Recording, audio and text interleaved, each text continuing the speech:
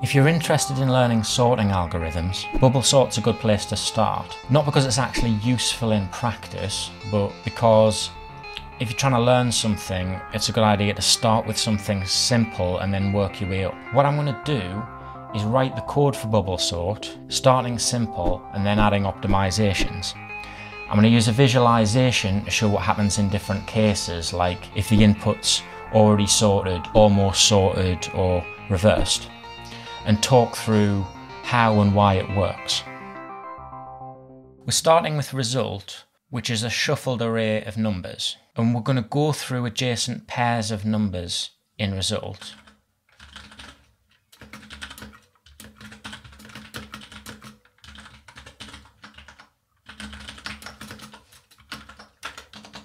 And if the one on the left is greater than the one on the right,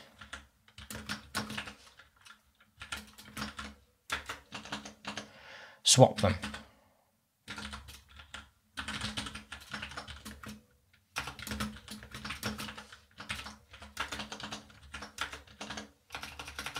So the first two is a 5 and a 4, and the 5 is greater than the 4, so we need to swap them. So it's now 4, 5, and they're then in the right order. And you go on to the next pair, which is a 5 and a 7, and they're already in the right order, so you leave them alone and move on to the next pair, which is 7 and 1. And 7's bigger than 1, so we're going to swap them and then move on to the next pair, 7 and 6. And 7's bigger than 6, so we're going to swap them. The next pair is 7 and 8, and they're already in the right order, so we're going to go on to the next pair, 8 and 3, and they're in the wrong order, so we're going to swap them and move on to the next pair, 8 and 2, which are in the wrong order, so we're going to swap them. That's just the first pass.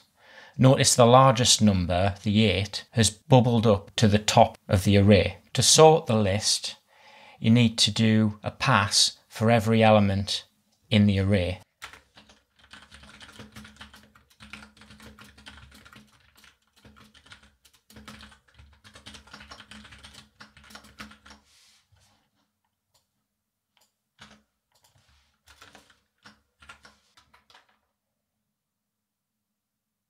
That's the simplest form of bubble sort.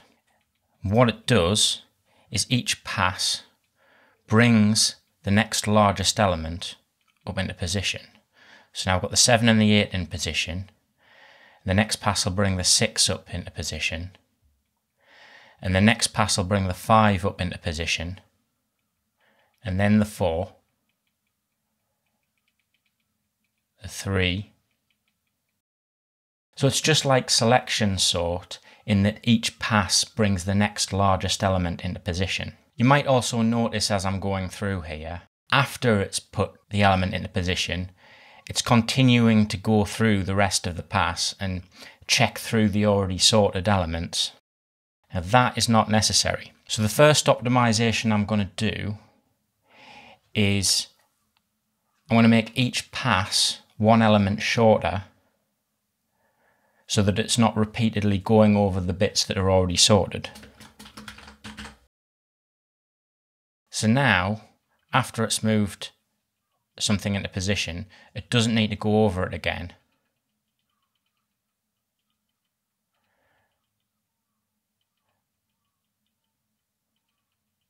We've seen that each pass moves the next largest element up to the top.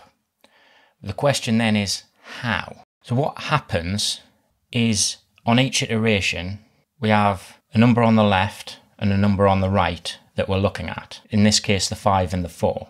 Either the largest number is on the left or it's on the right, in this case on the left. If it's on the left, we swap so that it's on the right. If it was already on the right, then we would leave it on the right. After an iteration, the largest number ends up on the right. The next thing we do is when we move to the next iteration, what was the number on the right becomes the number on the left. So the 5, which was the largest number out of the 4 and the 5, when we then move to look at the next two, the 5 and the 7, it's on the left. Then we do the same thing, we compare them, and we make sure the largest one of those two is on the right. In this case it already is.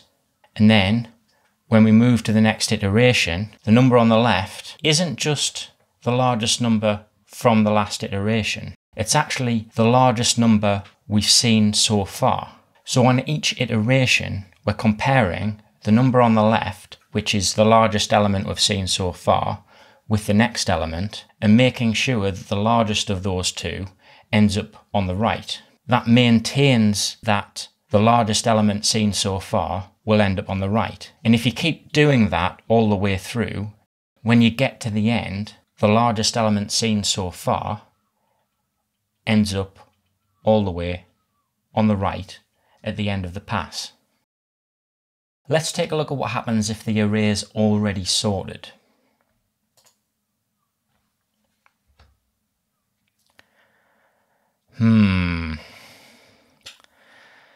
That's going to take a while. The problem here is that even though it's already sorted, it's still going to go through every pass just to be sure. It'd be much better if it would somehow figure out, preferably after only one pass, that it's already sorted. The trick is, if you can get through an entire pass without having to swap anything, then you know that it's already sorted.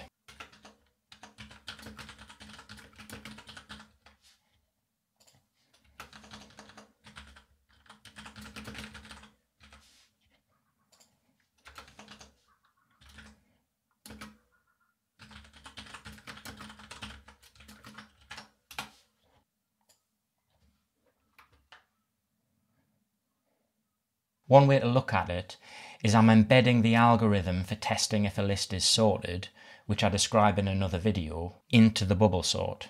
Now I'm going to look at what happens if the array is almost sorted.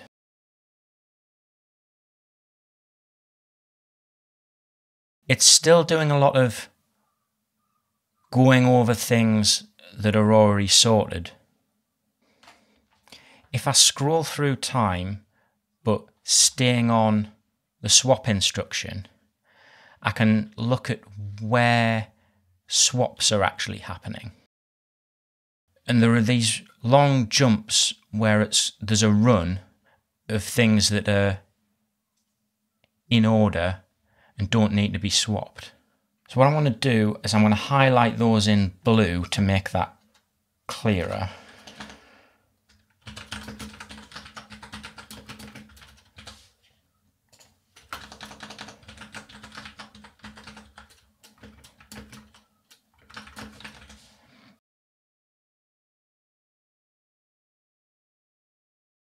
See, so when we're going through, sometimes we're swapping a lot, and then we get to a run, and then the blue line just sort of sticks at the last thing where it's swapped. See, it's going through a run, then it has to swap there. So that leaves the blue line there.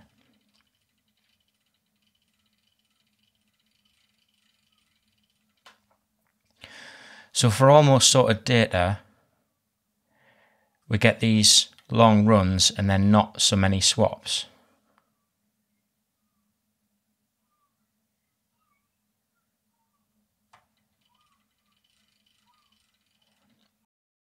Now what I want to do is, for a situation like this, if the last swap was here before we got to the end, then there's this long run right at the end.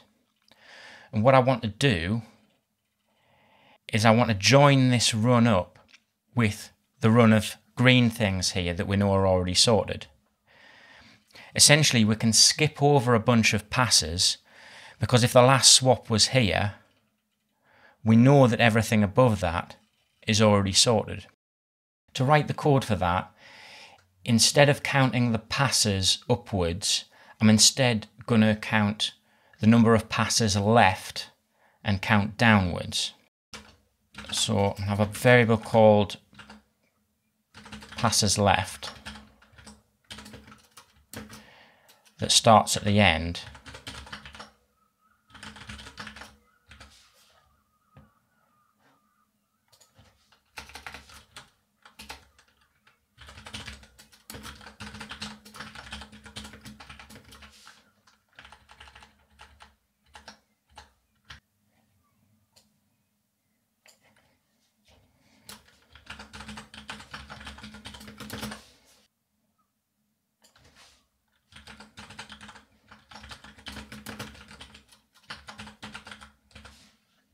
And I don't need to track this anymore. So now when we get to these situations where there's a big chunk, like this was the last swap, and then when we get up to the top here, we can mark that all as sorted. And again here, that's all sorted. And then here again. Get to here, and everything since the last swap is sorted. We can just skip over those passes. By the way, if you like my explanation of bubble sort, there's a button for that. I said that bubble sort works like selection sort in that it moves the largest element into place on each pass. But now it can skip over passes. It's worth looking at what happens to the other elements, because that can mean that we get to the sorted state sooner in fewer passes than selection sort would. Now to do that, I'm going to look at a shuffled list, and rather than stepping through every step, I'm just going to step through where each step is a whole pass. So you can kind of watch the visualization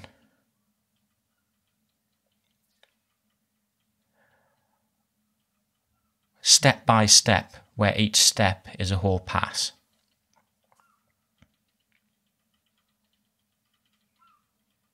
What happens is the larger elements move as far as they can to the right until they meet something larger, and the small elements, they move to the left one step per pass. So you can sort of see each pass, most things move one step to the left because they weren't ever the largest element seen so far.